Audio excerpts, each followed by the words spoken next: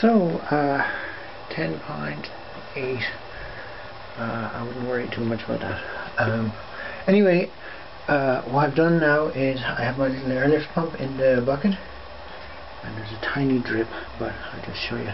So the water goes straight up into this, and there's a tiny leak here which might seal itself in a few days with little biofilm or whatever of gum.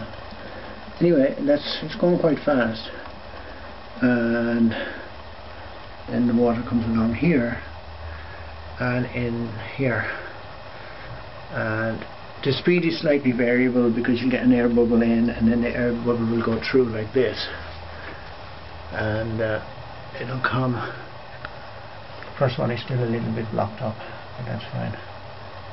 The air bubbles come along, and when they get to this one here, the air will bubble out and it'll speed up.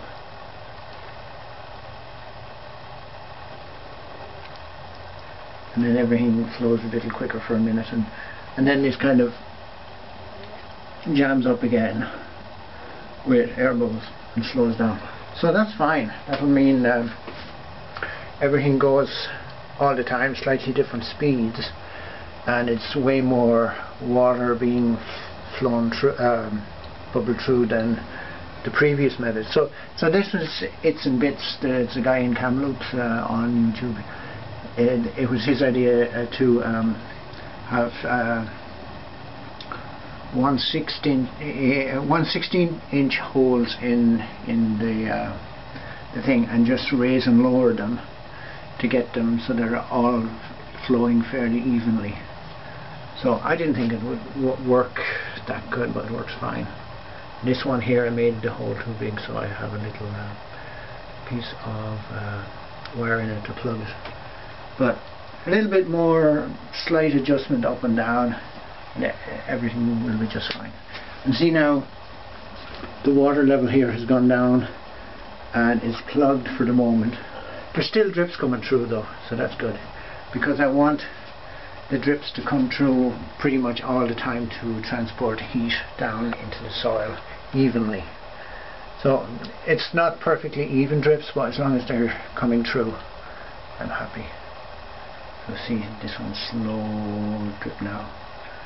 This one here, maybe have to adjust this one down a tiny bit. Seems to be stopped. But yeah, so I'll just show you.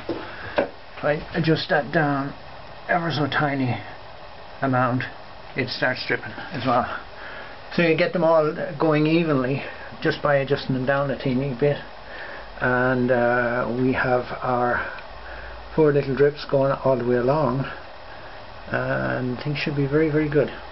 And this going straight up with these airlift pumps is always the quickest.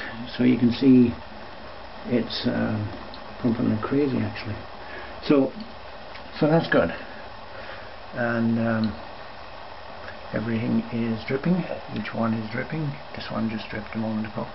So that means the heat is moving down into the soil, and there's a temperature. It is 5 to 4, so day's nearly over sun-wise.